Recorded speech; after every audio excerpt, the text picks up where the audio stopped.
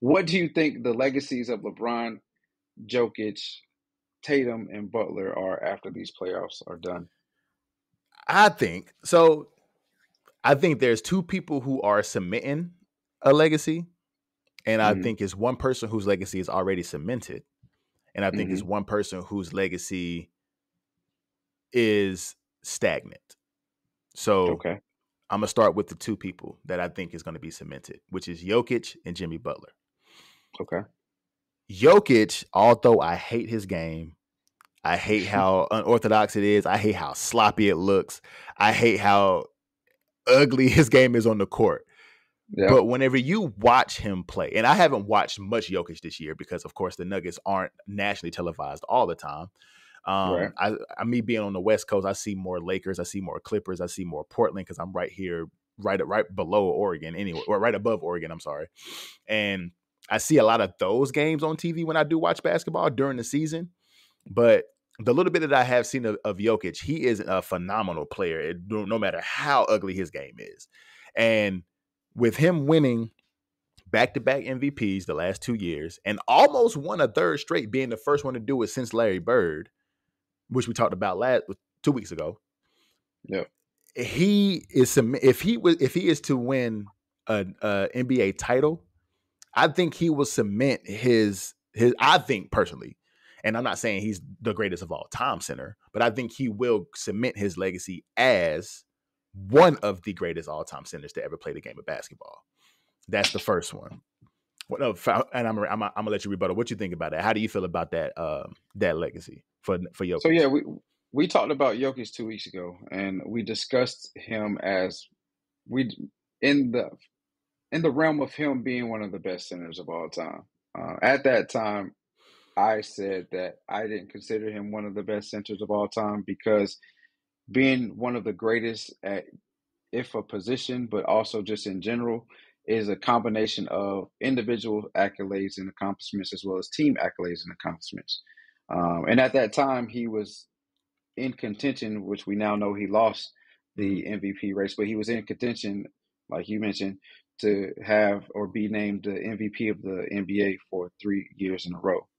He lost that. But he's been playing phenomenal in the playoffs. Mm-hmm.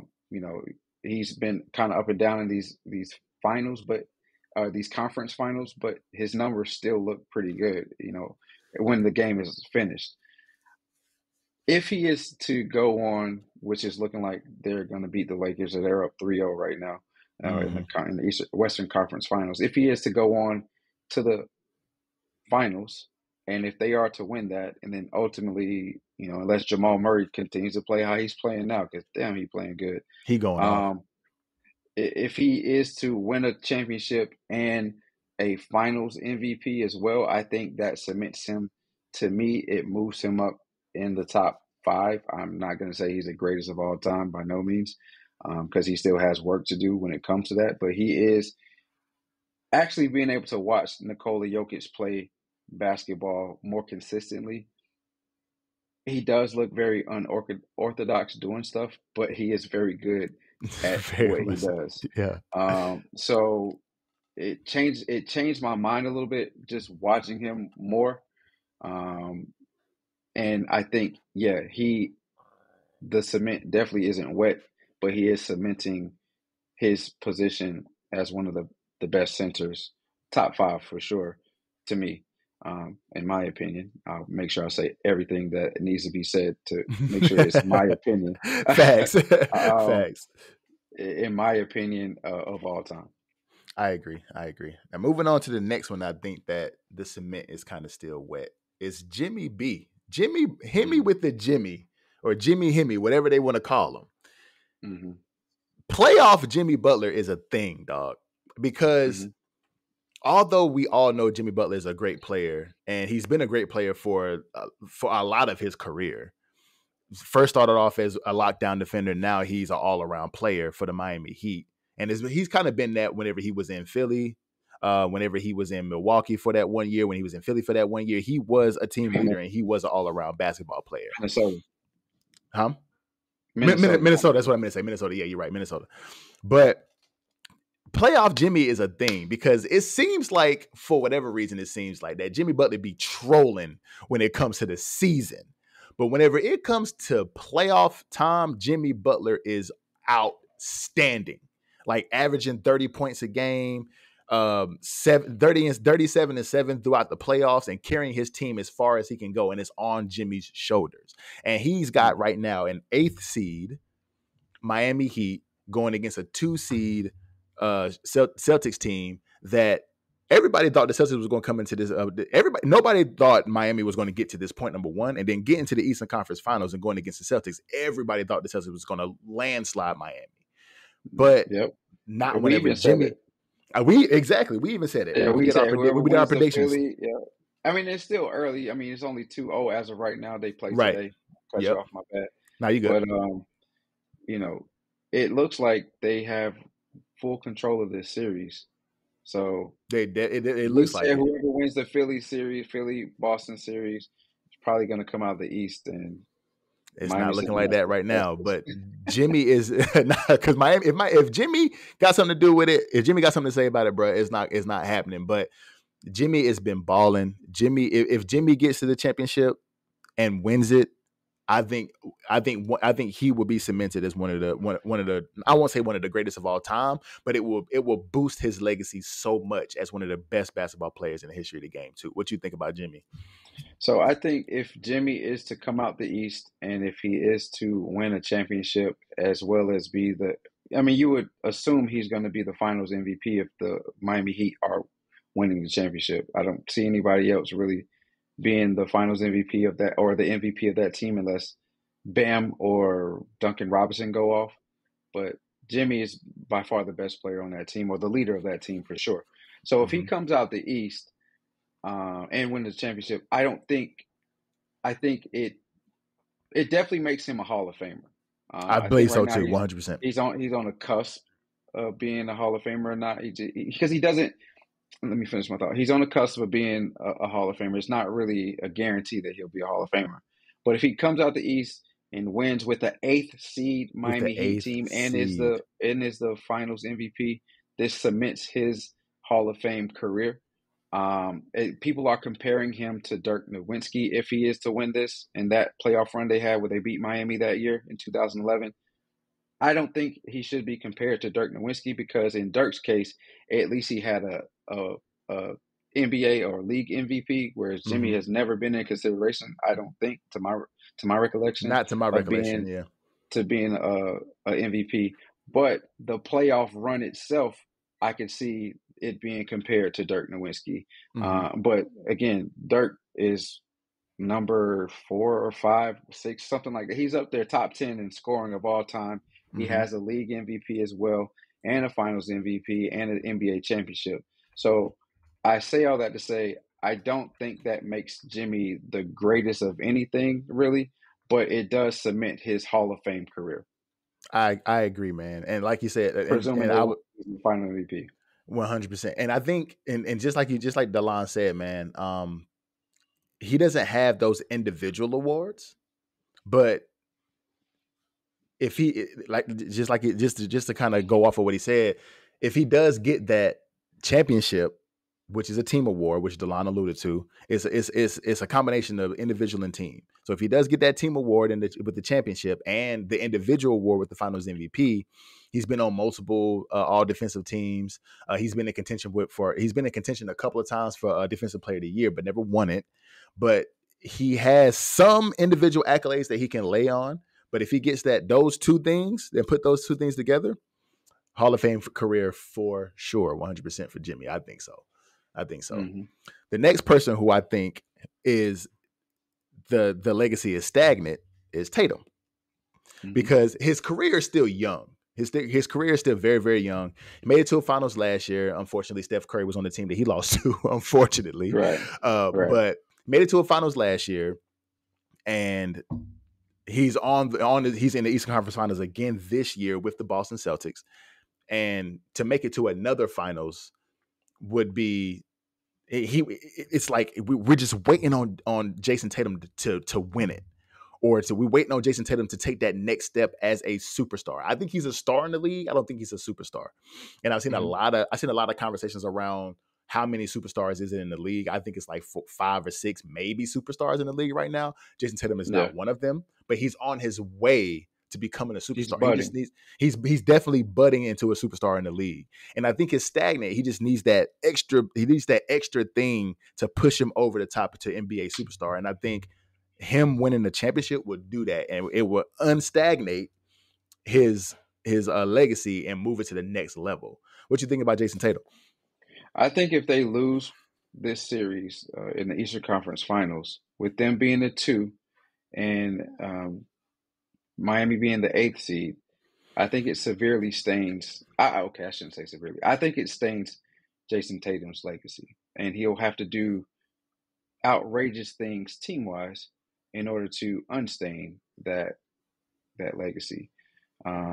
It's unfortunate that we're in this era where, as individuals, team accolades weigh so heavy on your legacy, but that's just that's where we're in. So I agree. I think his legacy is stagnant right now just because he is so young and he does have time to, because he's only 24, 25?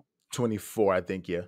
Yeah. So he still has a lot of time. If he plays another 14 years, like LeBron, then and be 38, then he has a lot of time to win championships, to add to the individual accolades, to get a league MVP. If he wins a championship, finals MVP. So he still has time. Mm-hmm. But if they can't get out of this series as the 2nd seed and lose to the Miami Heat, who are the 8th seed, I think it stains his career, and he'll have to do outrageous things moving forward. Because I mean, he's streaky. 100%. As we saw, the Philly series, he didn't play great, but then Game 7 when they needed it most, he had 51 points and looked like he could throw the hoop was an ocean to him.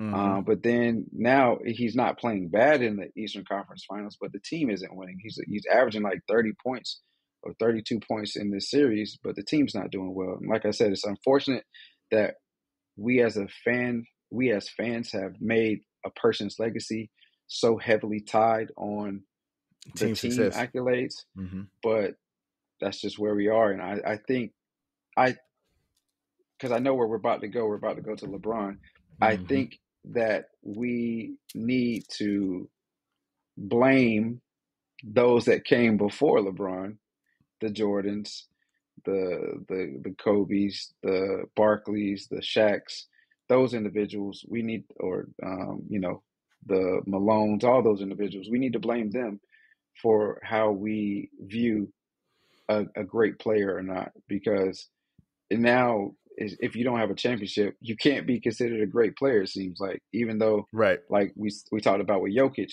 2 MVPs, putting up crazy numbers as far as for a center, and he's not really considered in the eyes of many, I won't say, because we're getting comments about how good he is. Mm-hmm. You need to watch Nuggets games and whatnot. Right, exactly. But I would say, in most people's opinion, these 2 individuals, Jokic and Jason Tatum, while they are great individuals because they don't have those team accolades, they're not superstars. And Jokic is probably a superstar, but yeah, for sure. We don't want him to be a superstar. Yeah, the public does not want Jokic to be a superstar, and although he is 100%, he's one of the 2 people that we're talking about right now that are superstars in the NBA.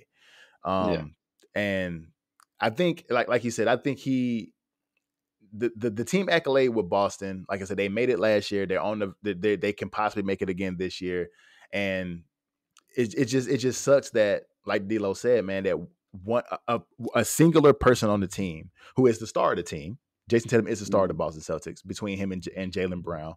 But Jason Tatum is definitely the top. Who? No, I said Jaylen Brown. Oh, Jaylen Brown, yeah. Now, he is the star of the team, but you need it's 5 people on the court with 4 other people on the court with Jason Tatum. You need all 4 of the people to do their role and to play their part and handle their responsibility for the team to win. It's not just Jason Tatum going 1-on-5 and the Celtics are going to win the basketball game. So, right. But like you said, we do need to blame them that they blame the the ghost of NBA past, because although say Charles Barkley didn't win a championship, but he's one of the greatest players of all time. Karl Malone, John Stockton, these guys who were at the top of the league every single year whenever they were playing, but well, not every year, because whenever Karl Malone got to the Lakers, I would argue that. What's your argument? I would argue that Charles Barkley is not considered one of the greatest of all time because he doesn't have a ring. Because that's what I was saying though. That's what I was saying though. He's still one of the greatest players of all time, but we consider him not to be because he didn't win a championship. Gotcha. Yeah. That's what I was saying. So you gotta look, individual accolades and team accolades I think should be separate. But since you're on that team, you're gonna reap the benefit of winning that championship because you were on that championship team and you played a part to win that championship. So I understand why it's lumped together, but the individual somebody can be one of the greatest players of all time without the team success, if that makes sense. Without the team success. Now moving on to our boy, who we find out a way every single week to talk about on the podcast, is our boy Bron. I think Bron's legacy is cemented already. I mean, anytime that you got somebody who's being considered the greatest of all time and is in that argument for the greatest of all time, has already cemented that legacy. LeBron, even if he gets swept, even if the Lakers get swept, and I say, you see how I said he gets swept and it's a team thing? Even if the Lakers get swept against the Nuggets tomorrow night, that doesn't stain LeBron's legacy at all to me. LeBron has already won 4 championships. In my opinion, you're gonna say all the right things to make sure everybody understands this is just our opinions. But in my opinion, it doesn't stain LeBron's legacy at all if he gets swept by the Nuggets tomorrow, because he's already won 4 championships. He's already got multiple MVPs. He's already won multiple finals MVPs. He's been on multiple all NBAs, all defensive teams. He's got the resume for one of the greatest of all time players. I'm not going to say the, because I know what the comment section going to be like, but he's got the resume for one of the greatest of all time players in the NBA, he's an all-time leading scorer of the league. You see what I'm saying? He has everything. What else does the LeBron need? A 5th championship will put him on par with the Kobe's of the world and having the fifth ring. But at the same time, he has what he needs to have that resume to be considered one of the greatest players of all time. So LeBron's legacy is already cemented. He's on a path right now where I'm gonna play a year with my son. I'm getting. That's what I see. When I watch him on the basketball court, I feel like you can kind of tell LeBron the 38 is catching up to him a little bit in this series. You can tell that he's kind of lost a little bit of a step, and that's our boy. He's still averaging 23, 7, and 7 in the playoff and in this series. So it's not like he's still not a productive player in the NBA or in this series or in the playoffs. But I think he's just on a path where it's just like, I've done everything I needed to do. I'm considered 1A, 1B, depending on who's arguing. So it's like, what else do I need? What else do I need? What you think about LeBron? I mean, I in my opinion, I believe his career, his legacy is cemented as well. But I'm going to argue what the public is going to argue. This is going to severely stain LeBron's career if he is, in fact, to get swept. Even if he gets the gentleman's sweep of 5 games, is going to stain his career, just because he is the only individual in the history of basketball, for the history of sports, to still be ridiculed and praised, or whatever the case is, at the age of 38. I guess Tom Brady, you could say Tom Brady, a little bit in that category. Facts. As well. To be heavily scrutinized and heavily ridiculed for the success or the not success of the team when he's in year 20 of his career.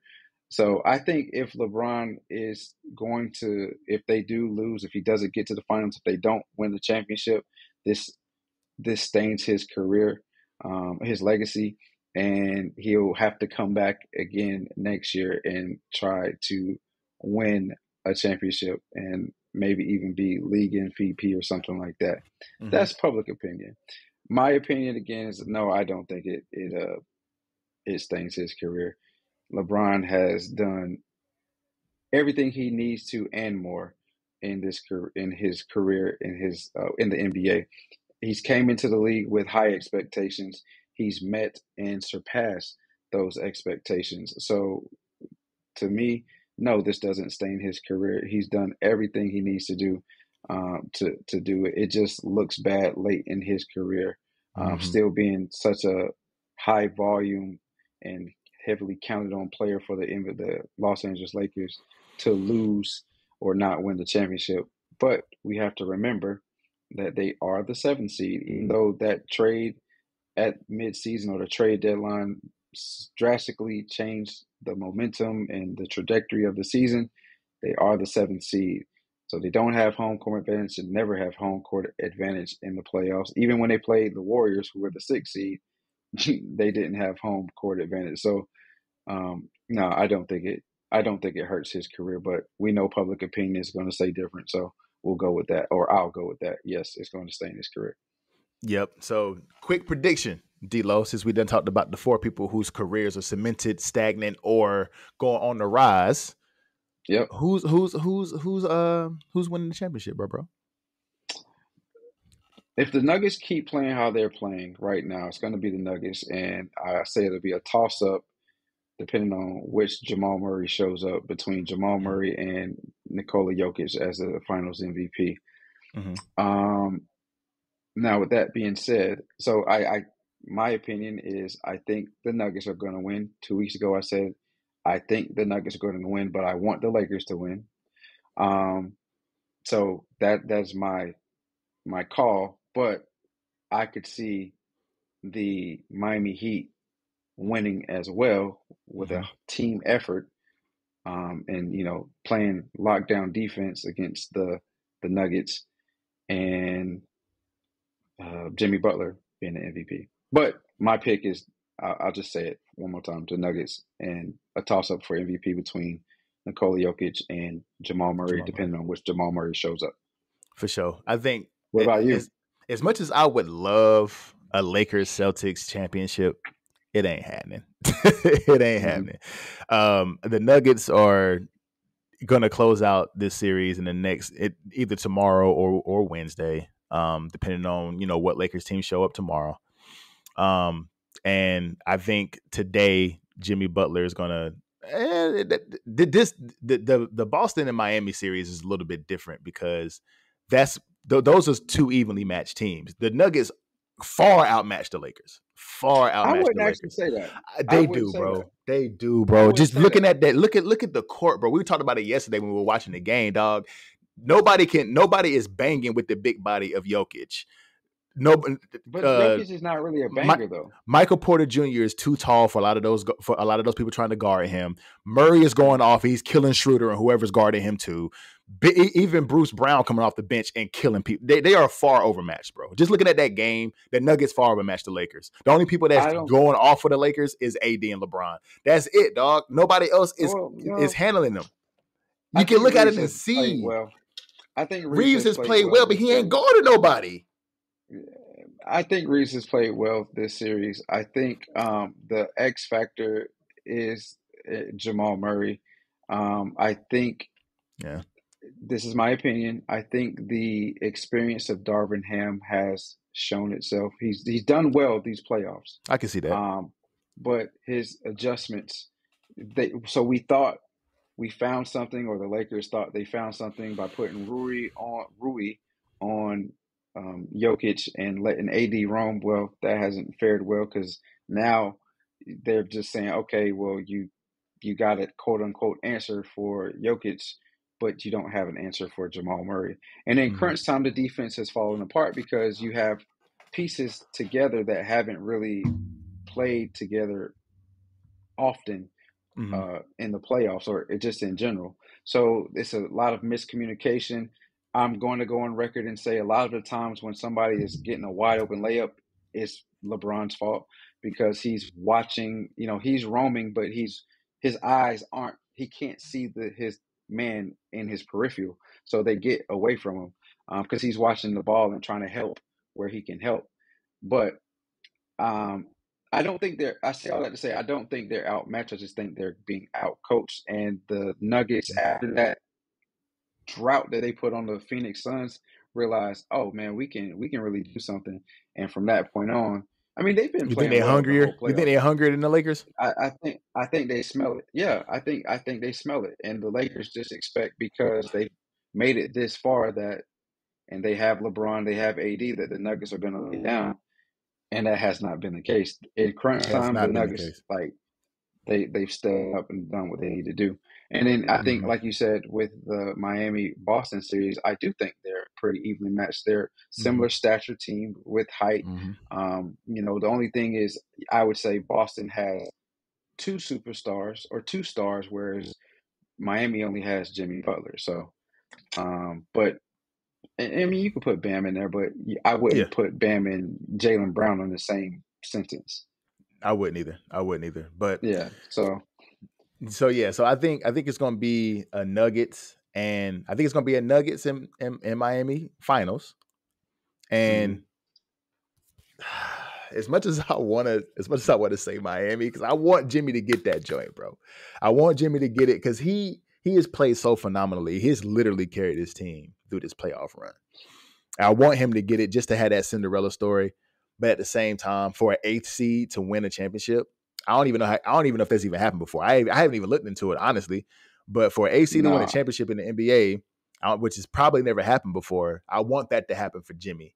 But I think it's going to be a Nuggets. I think Jokic is going to get his first championship. He'd be cemented as one of the greatest centers of all time, and he's most likely going to win the Finals MVP. That's my prediction. Okay.